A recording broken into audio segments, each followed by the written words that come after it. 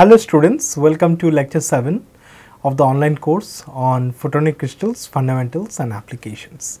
Today's lecture will be on symmetries for classification of EM modes. Here is the lecture outline. We will discuss about continuous translational symmetry, discrete translational symmetry, rotational symmetry, mirror symmetry and the separation of modes, time reversal symmetry, and finally we will summarize all these different symmetries that occur in any electromagnetic system.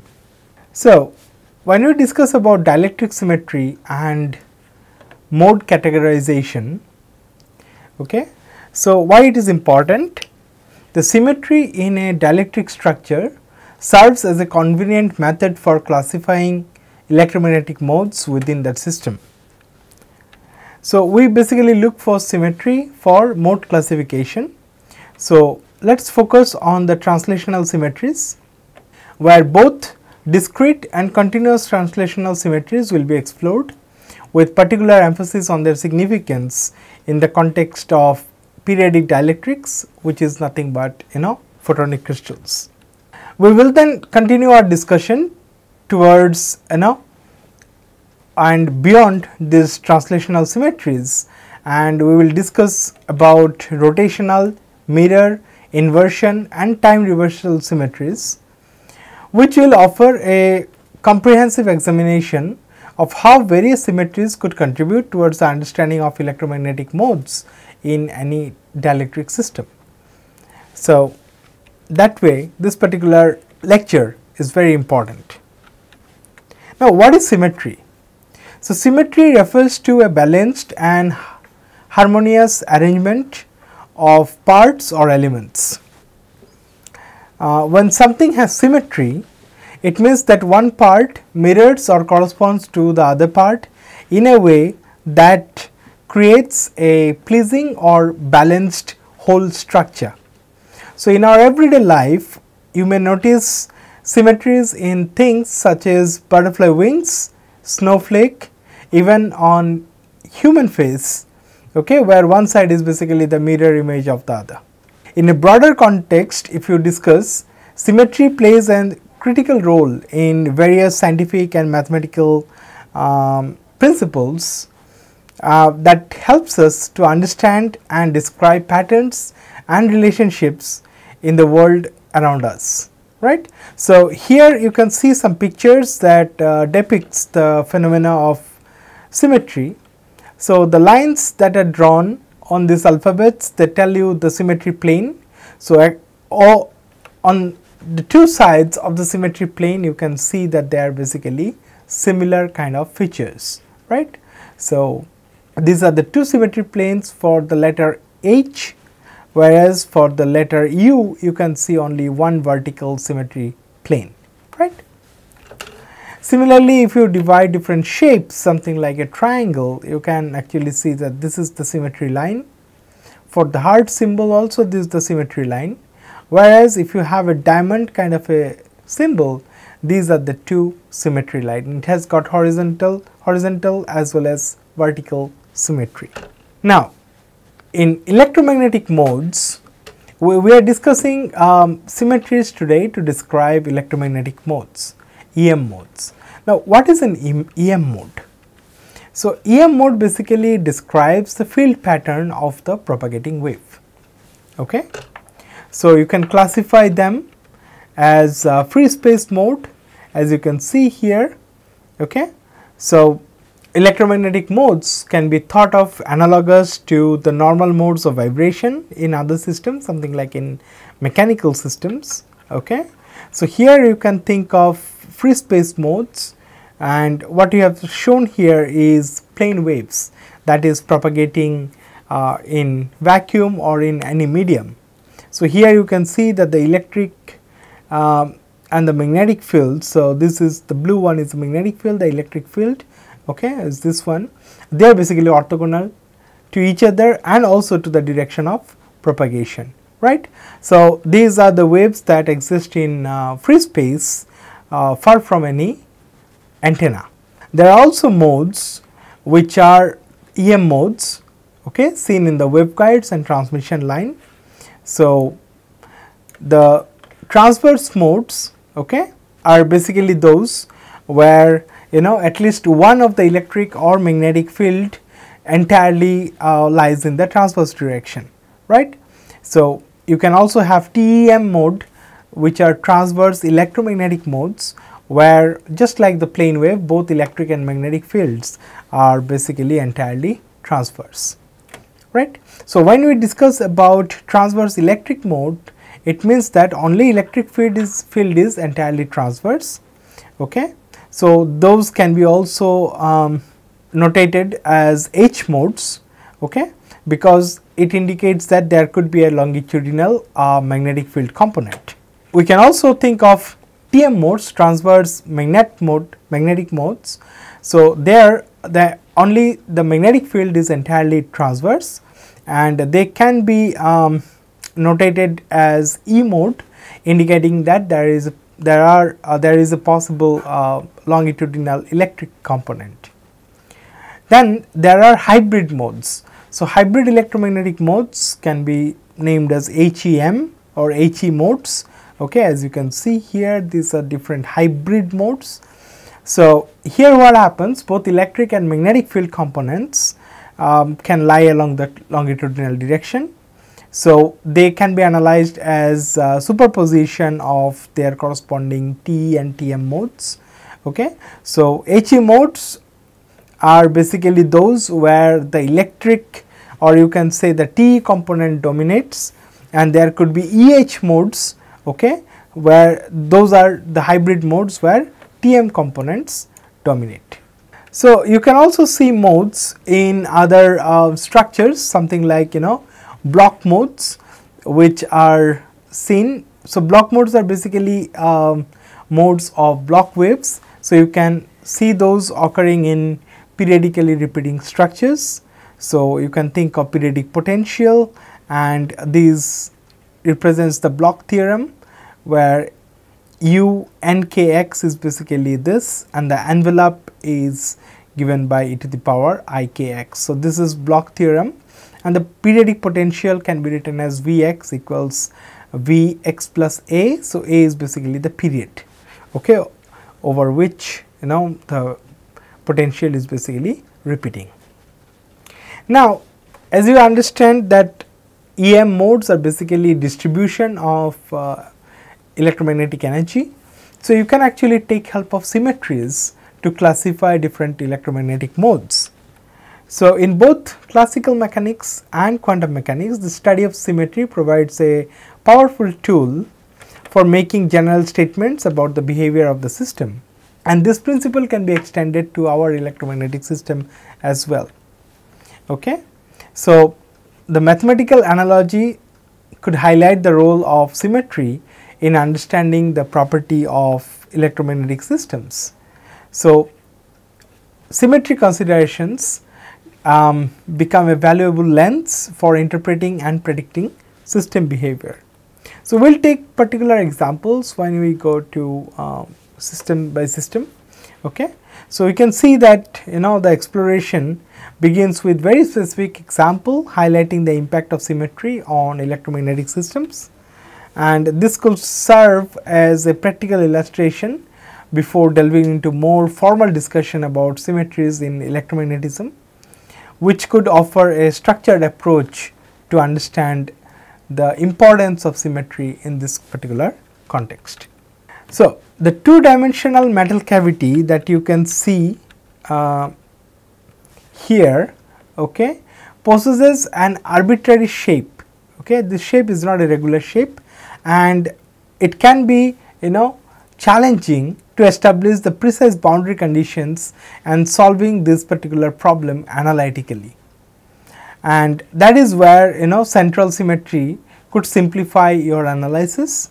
So, despite the complex shape, the cavity exhibits an important symmetry, which is called the inversion symmetry about the center. So, if you think of this as the center line, you can appreciate this fact that this part and this part are basically looking similar, just that this is inverted, right.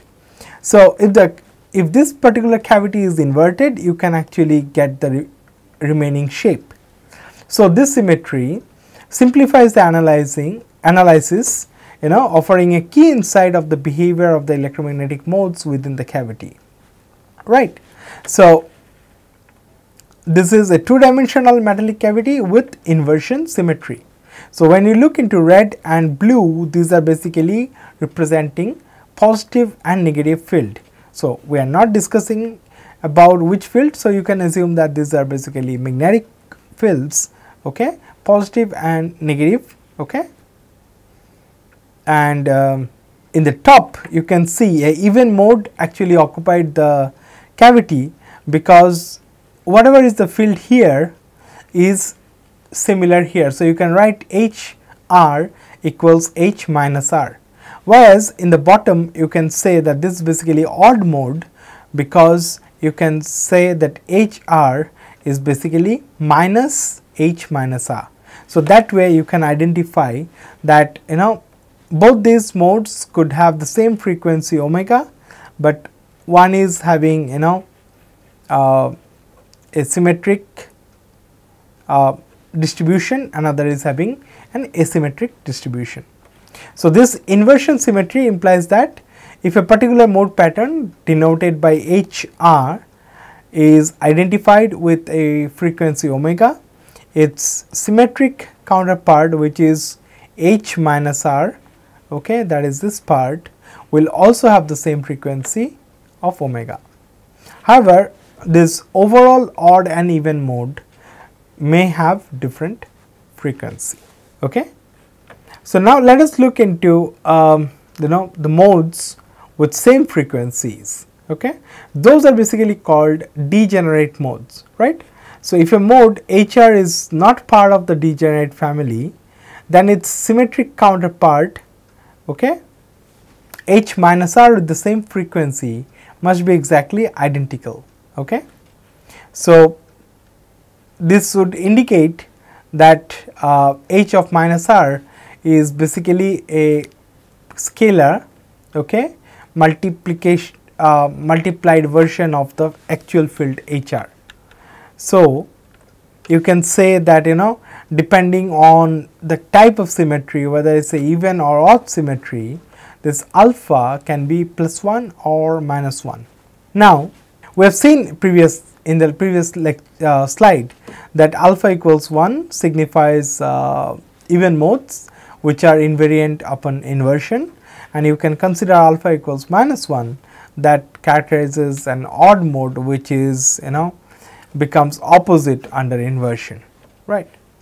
So, what happens if you invert the system twice? So, if you invert the system twice, the system will return to its original function, leading to the condition that alpha square HR is equal to HR, right. So, that way you can do classification of non-degenerate modes. So, non-degenerate modes can be classified based on their response to the inversion symmetry. So, you can think of H minus r will be equal to HR, and odd modes which are basically minus H of minus r to be equal to HR. So, this classification provides insights into how modes behave under the system's symmetry operations, okay. So, this we have already discussed in the previous slide, right. So, moving to the next type of symmetry, we will discuss about continuous translational symmetry, okay. So, continuous translational symmetry, okay. So, these are those symmetry conditions where the system would remain unchanged when everything is translated by the same distance in a particular direction, okay.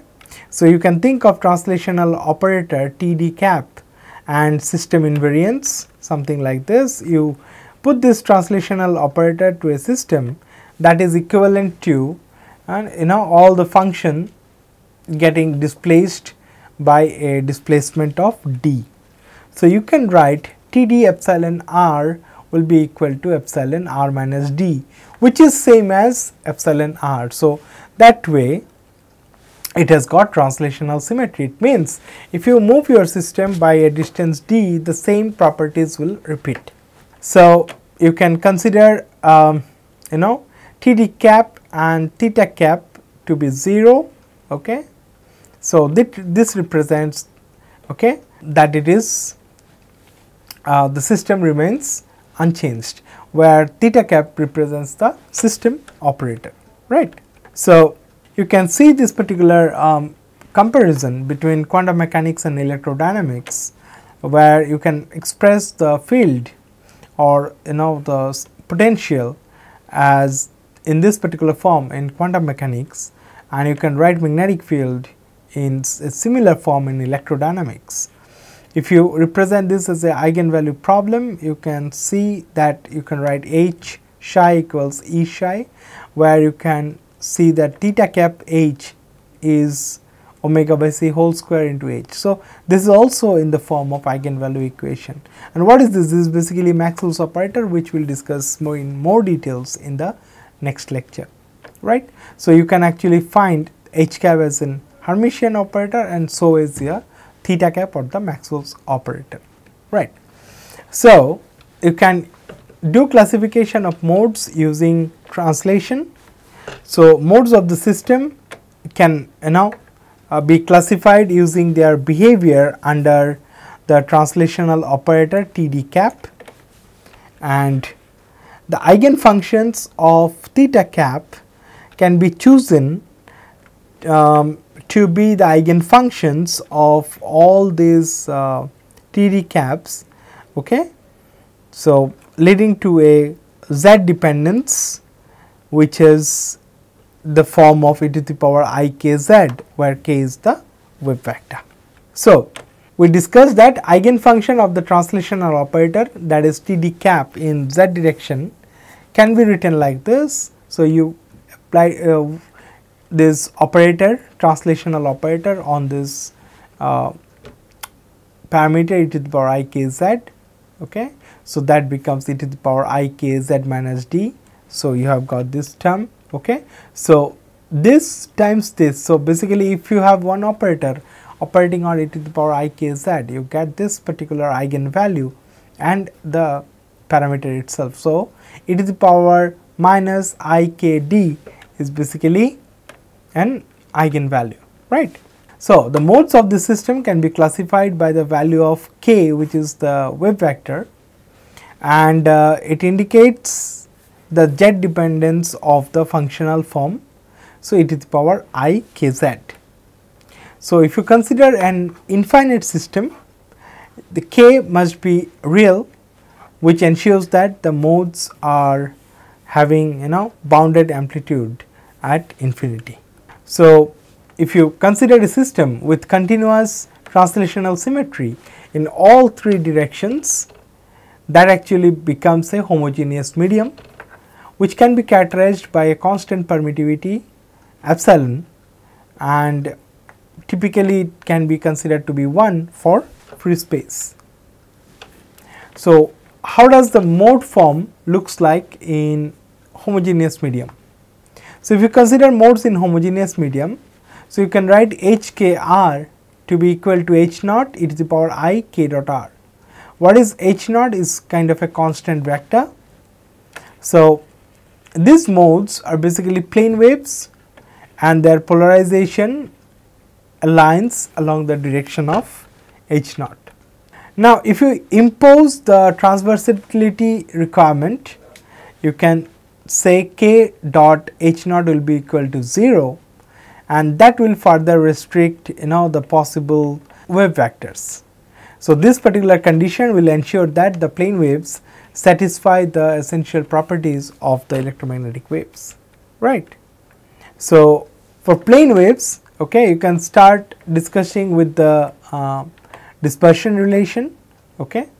So, this is the master equation. So, this has basically come from the Maxwell's equation, and this particular term omega by c whole square, okay, that can also give a if you apply this particular master equation, okay, So, you can find the plane waves which are basically HKR, they are the solutions of this master equation, okay, and this will be the eigenvalues, right. So, omega by c whole square looks like the eigenvalue, which is basically given by mod k square by epsilon. So, the omega and k relationship in this particular medium with permittivity epsilon, okay. So, that is the dispersion relation. So, what is that relation here? You can see it is omega equals c modulus of k by square root of epsilon. So, what is omega? It is the angular frequency, c is the speed of light, k is modulus k is basically the wave number, or you can say it is the magnitude of the wave vector, and epsilon is the permittivity, right. So, now we can classify by the wave vectors. So, we understood that the plane waves are classified by their wave vectors, which specifies how the mode transforms under a continuous translation operation. Also, the wave vector plays a crucial role in determining the direction and characteristics of the plane waves in the homogeneous medium. So, you can consider a infinite plane of glass. So, this is a simple system with continuous translational symmetry, right, where the dielectric function varies only along the z direction, right. So, you can say E of r is basically, or sorry, you can say epsilon r is basically epsilon z. So, along all other, or you can say the azimuthal direction or azimuthal plane, it is same, right. So, you can say the system is invariant under all translation operators of the xy plane. So, only it changes along the z direction, right. So, you can see this from the figure itself, that the glass basically extends much farther along x and y direction, okay, and then in the z direction you can consider it to be of finite thickness. So, you can say epsilon r is basically varying only along the z direction, and there is no dependence of the in plane coordinates which are like rho. It can be x or y, but there is no dependence, right. So, if you try to classify the modes, okay, according to their in plane wave vector. So, in plane wave vector k can then be written as kx x cap plus ky y cap, okay, and the xy dependence of the modes can be represented by complex exponential, which is plane wave. So, you can write h k r to be equals to e to the power I k dot rho h z, okay. So, the function h z that you see here, which is basically dependent on k, cannot be determined solely by this reasoning, because the system lacks translational symmetry along the z direction. So, you have to impose the condition of transversality, okay. That condition imposes a restriction on this function h. So, you can take k dot h will be equal to I dou h z by dou z. Now, if you apply the symmetry arguments, you can say the mode can be described by h k r e to the power I k dot rho h z, okay.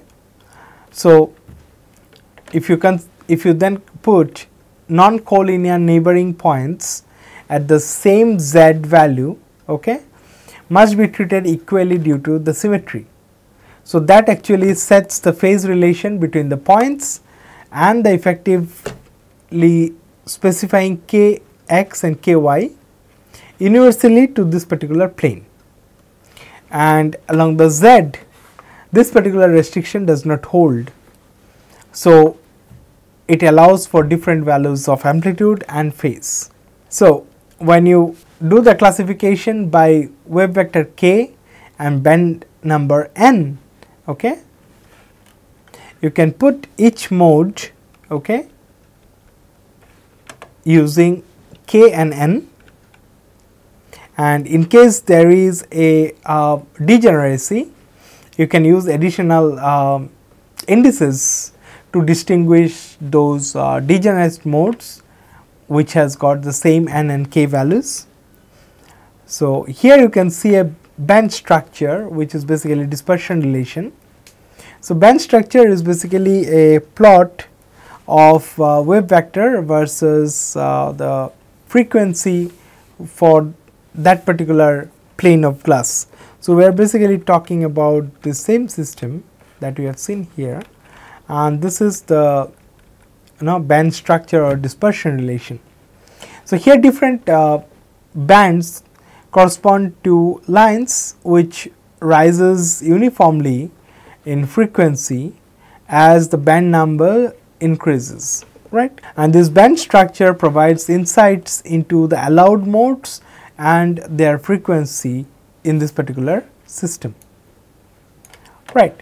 So, here couple of more information is also available. As you can see, the frequency is basically a normalized frequency. Similarly, the parallel wave vector is also normalized.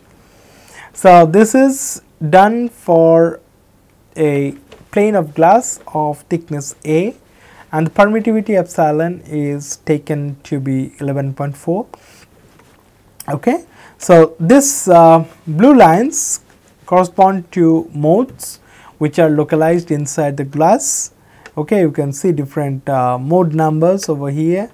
Okay, and you can see a red line. Okay, that basically marks the light line. So, this is the line that shows you the dispersion relation of omega equals Ck, right. So, the shaded blue region is basically a continuum states. Okay, they extend into both glass and air around it, but here you have those discrete states. Okay. So, this particular plot shows you the modes with only one polarization. Here H is basically perpendicular to both z and k directions. Okay. So, with that we will now continue our discussion towards discrete translational symmetry. So, you can think of a figure of a grating like this. Okay. So, this dielectric configuration has discrete translational symmetry. Okay. So, this is one type of photonic crystal, and this is very relevant to photonic crystals because photonic crystals also lack continuous translational symmetry, but they exhibit this discrete translational symmetry, right. And because of this discrete symmetry, you can write epsilon r equals epsilon r plus minus a, where a is that periodicity. Okay. And by repeating this translation, you will so you will see that epsilon r is basically epsilon r plus capital R, where that capital R is the integral multiple of this period A, right. So, the repeated dielectric unit, here you can see that the unit is basically highlighted using this box. So, you can call this as a unit cell, okay, which is repeated periodically in one dimension to form this entire structure, right. So, here it is basically a XZ slab of dielectric material which has got a width of A in the y direction. So, that way you can define this, right. Okay. So, this is what we discussed. So, R, as I mentioned, it is basically L A and L is any integer, right. So, because of this translational symmetries, okay, theta cap must commute with all translational operators in the x direction, and for lattice vectors, that is capital R, which is L A y cap, that lies along the y direction.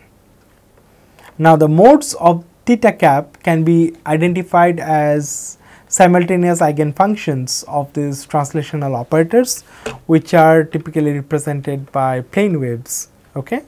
So, you can see that the operator on this e to the power I k x x, okay, you can put the translational thing. So, x can be written as x minus d.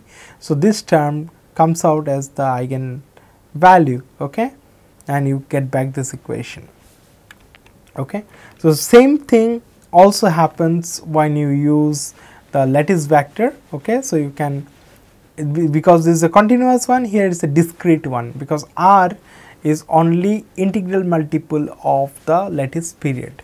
So, when you replace this equation, okay, dx by this r, okay, you can see that d will be replaced by La.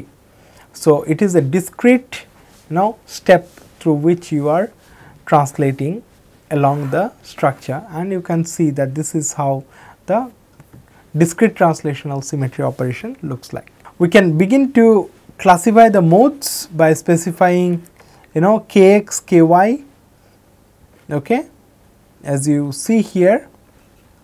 However, not all the values of ky will yield eigenvalues.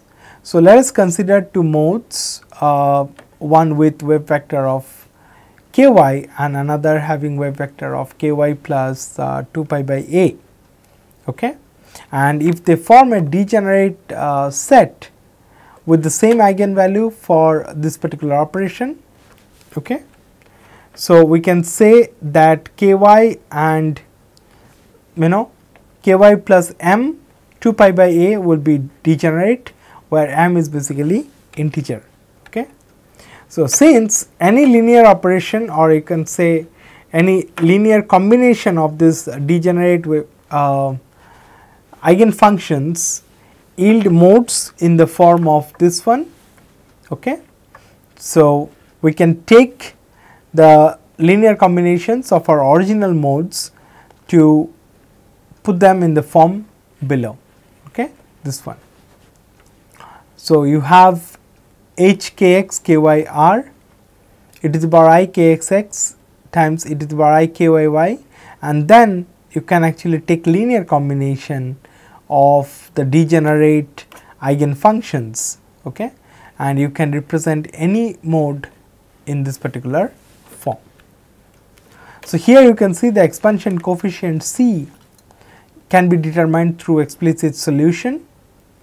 However, u y z is basically a periodic function in y, and that satisfies this particular condition that u y plus La, and then that will be same as u y. Okay. We are not talking about the z dependency here. Whatever is there, it will be simply translated along y. Fine. So, the discrete periodicity in y leads to a y dependence for h, okay. That is simply the product of a plane wave with y periodic function, something like this. Okay. So, we can think of it as a plane wave, as it would be in free space, but it is basically modulated by a periodic function because of the periodic lattice. So, this particular result is also known as Bloch theorem, okay, and it is one of the fundamental concepts in solid state physics and mechanics, because it provides insight into the behavior of waves in periodic structure. So, what does it mean? If a plane wave meets a periodic structure, the wave's amplitude will pick up the periodicity of the structure. Okay. This is how you can explain this in simple words. So, now let us look into rotational symmetry. So, photonic crystals might have symmetries other than discrete translations. So, a given crystal might have other symmetries, something like rotational symmetry, mirror reflection, or inversion symmetry, right. So, to begin, we examine the conclusions that you can draw about the modes of a system with rotational symmetry. So, suppose an operator 3 by 3 matrix of Carly R, that stands for the rotational symmetry operator. Okay. It is basically it is a rotation. So, there has to be an axis and there has to be an angle by which you are rotating. So you can represent it as n cap comma alpha. It means this operator rotates vectors by an angle alpha about n cap axis, right. So you can abbreviate this curly r n cap alpha by simply r, curly r, okay. So that makes life easy for us. And then if you want to rotate a vector field, okay, you take that vector f and rotate it with this curly r and you get f prime, which is basically rf, right. So you can also rotate the argument, which is the space, okay. So you can write it as r prime, which will be curly r inverse of r, okay. So if you put f prime r prime, you can write it as curly r f r prime, which can be written as f r inverse, curly r inverse r, okay. It means you can define this as a vector field operator O curly r. So this operator, when it is operating on a vector field f r, okay, so this is the operation. So curly r f curly r inverse times r, so that is basically the operation on the argument. So if the rotation r curly r leaves the system invariant, so you can say the theta cap and this operator, okay, will give you 0, right. So by performing the manipulation something like this, okay, so you take the field hkn, okay, you put this rotational operator, okay, and then you already have theta cap, that is the Maxwell's operator, okay. You can, because these two can be interchanged, and you can write it like this, okay. So this we already know from the master equation, okay. So what you are doing here, the rotated mode, which is basically this one, as you can see, satisfies the master's equation, and what you have as your eigenvalue, okay, it is the same hkn, right. So you can see that it is an allowed mode with the same frequency. So it tells you that it is rotational symmetry. So the state OR cap hkn, this can be identified as the block wave with wave vector rk, okay, proven by showing it is an eigenfunction of the translational operator Tr with the eigenvalue of e to the power minus curly k dot r, where r is the lattice vector, okay. So you can do the calculation of the eigenvalue.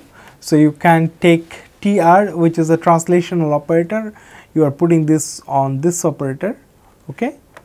So you can write rotational operator, and then you can write T r inverse r, okay, hkn, okay, and finally by doing these steps you can say e to the power minus I rk dot r, and then you particularly get this operator.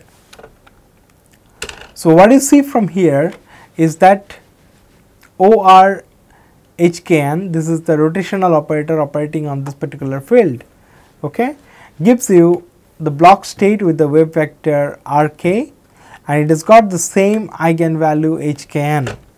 So it basically follows this form, that omega n rk is basically omega n k, okay. So the conclusion here is that when there is rotational symmetry in the lattice, the frequency band exhibit additional redundancies within the Brillouin zone, okay. So this will be very important while analyzing photonic crystals, okay, where we will be using rotation, mirror reflection, inversion symmetry, okay, and you will see that the function omega n k exhibits symmetry. and this set of symmetry operations like rotation, reflection and inversion is termed as point group of the crystal. Now, here you see a real lattice, okay, and this is a photonic crystal where you have a square lattice, right, and this is the Brillouin zone, okay, which has got a origin marked as gamma, and other two important points are marked as x and m. We will come to this one. This is the Brillouin zone of the reciprocal lattice of this particular real lattice. So, we will come to the discussion of real and reciprocal lattice in the next lecture. Okay. So, here we will look into a couple of important factors.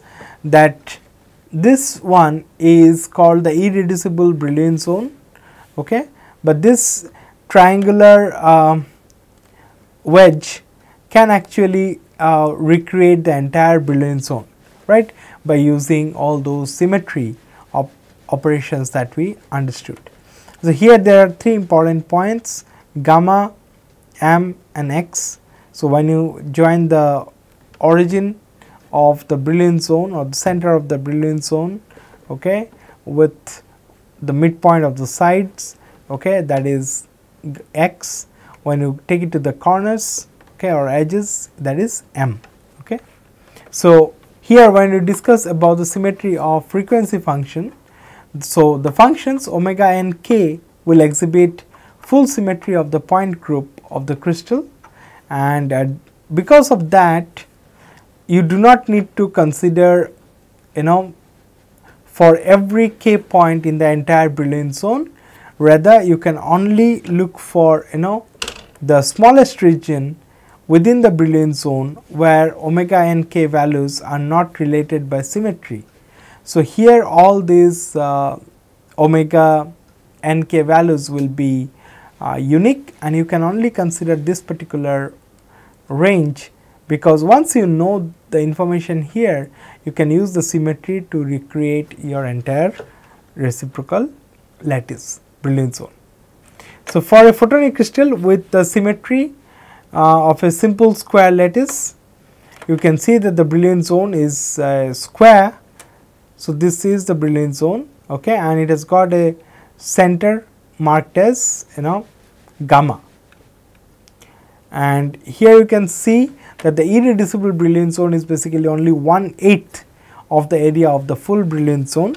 So, this remaining portion is basically redundant copies of this irreducible Brillouin zone. So, how does it help? So, when you want to compute the band structure of your photonic crystal, if you are able to identify the irreducible Brillouin zone and only compute the band structure for this one, as you know, the remaining Brillouin zone is basically redundant copies. So, you can use those symmetries and recreate the band gap for the entire crystal, okay, or the Brillouin zone. Okay. So, now let us look into another important symmetry, which is mirror symmetry. So, mirror reflection symmetry in a photonic crystal is notable for its ability to separate the eigenvalue for theta cap into two distinct equations, each for its particular polarization. Okay. So, we can do polarization separation, something like under mirror reflection symmetry, the conditions that arise, okay, will allow the separation of modes, where in one case HK is basically perpendicular to the mirror plane and EK is parallel, and in the other case it is reverse, that HK is in the plane and EK is perpendicular. Okay. So, this simple approach, or you can say the simplification, is advantageous as it provides immediate information about the mode symmetries and it facilitates numerical calculation of their frequency. So, if you again consider this system, which is basically a dielectric configuration with discrete translational symmetry. Okay. So, what is this structure? This is basically a notched dielectric, right. So, this is invariant under mirror reflection along yz. So, if you cut it like this, if you put a mirror along yz or you put like this xz plane, you can actually see mirror symmetry. So, you can name a operator like OMX, that is the mirror reflection operator. So, once you define that operator corresponding to reflections in the yz plane, okay. So, what you can write it, this particular operator will reflect the vector field, okay, using mx on both its input and output. So, you can write OMX FR. So, FR is the vector field. So, you can see it is basically reflecting the vector field. So, you have mxf operating on mxr. Okay. So, how do you find out the eigenvalue? So, you can see that this can be either +1 or -1. So, the two possible eigenvalues of this mirror reflection operator can be +1 or -1. So, that represents the representation or restoration of the original state after two reflection of the mirror reflection operator, right. So, due to the system's symmetry, OMX will commute with theta cap. So, you can write this equals 0. Okay. So, now if you operate on HK with the commutator, which is demonstrated as OMX HK. Now, this will correspond to the block mode that will have reflected wave vector of mxk. So, it can be written like this. So, OMX HK is basically e to the power I theta h mxk. So, what is e to the power minus I phi? So, not theta, phi. So, here phi is basically arbitrary phase. Okay. So, this arbitrary phase in this relation does not impose significant restrictions on the reflection properties of HK unless k is aligned in such a way that mxk turns out to be k. So, what happens when mxk is basically k, the equation that you see here, okay, becomes an eigenvalue problem, and HK then must satisfy this particular condition, that this symmetry of mirror symmetry operator working on this should give you ±1 and this field itself. Okay. So, you can write mxk and mxr is the argument.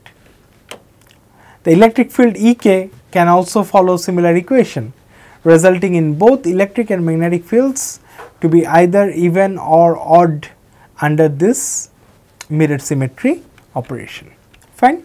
So, since mxr equals r within dielectric, okay.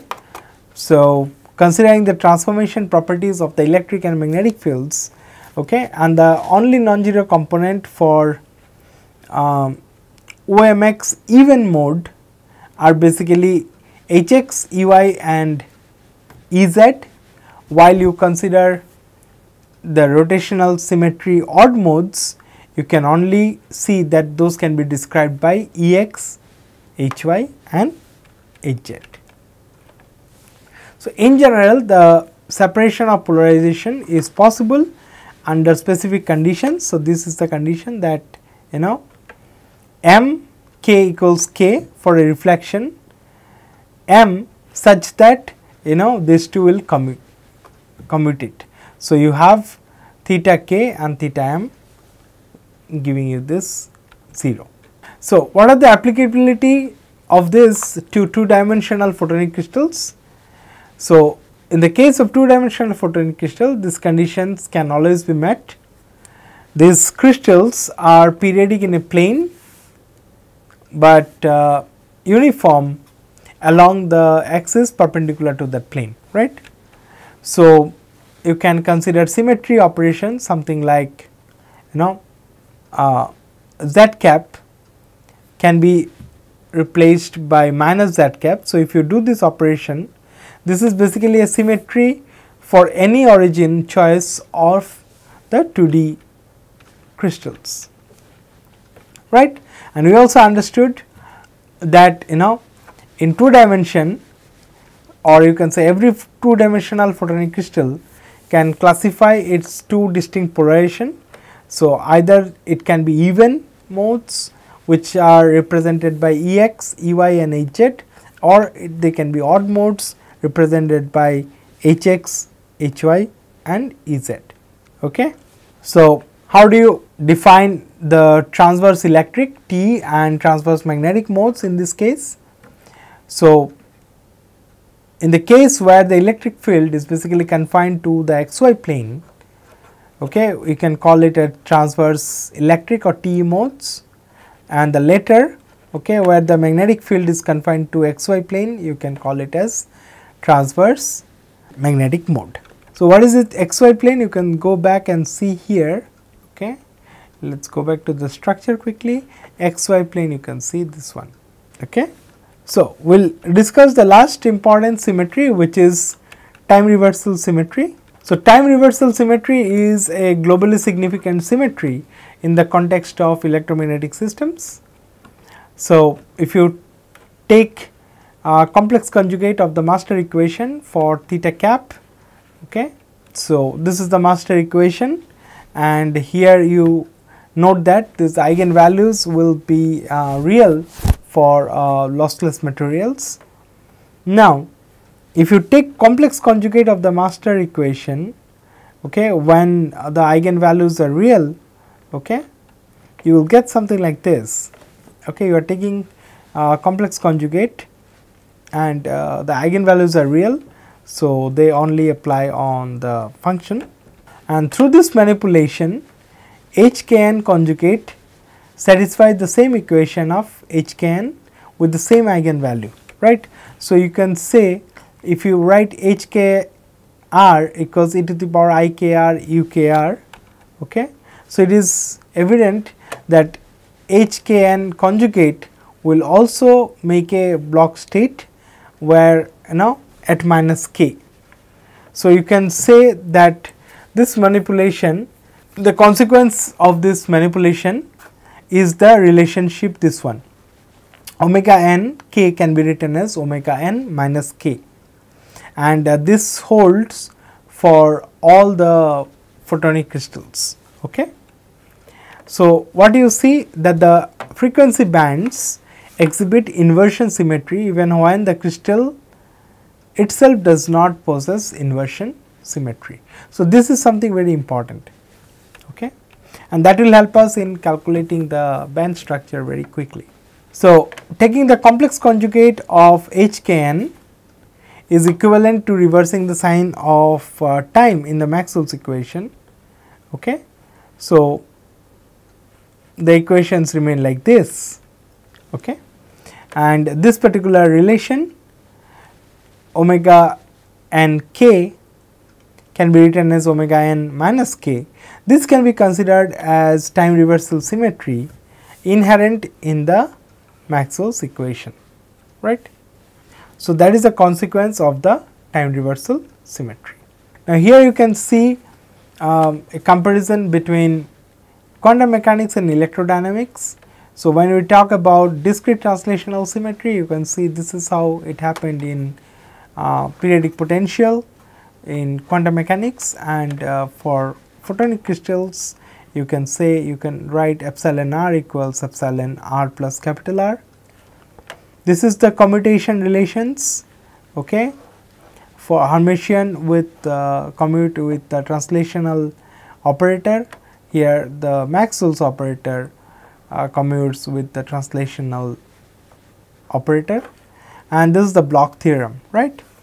So, what you see here is that a comparison of the system containing an electron which propagates in a periodic potential, right. That is what is the system considered in quantum mechanics, and then you are comparing that with the system of electromagnetic modes in photonic crystal.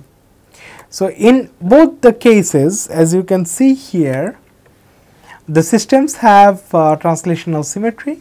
In quantum mechanics, the potential VR is periodic, and in electromagnetic case, the dielectric function epsilon r is periodic.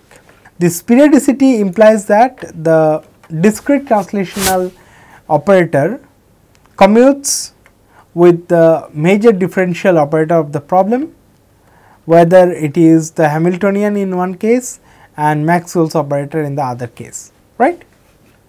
So, we can index the eigenstates as psi kn, or you can write hkn, okay, using the translation operator eigenvalues, and this can be leveled in terms of the wave vectors, okay, and bands in the Brillouin zone.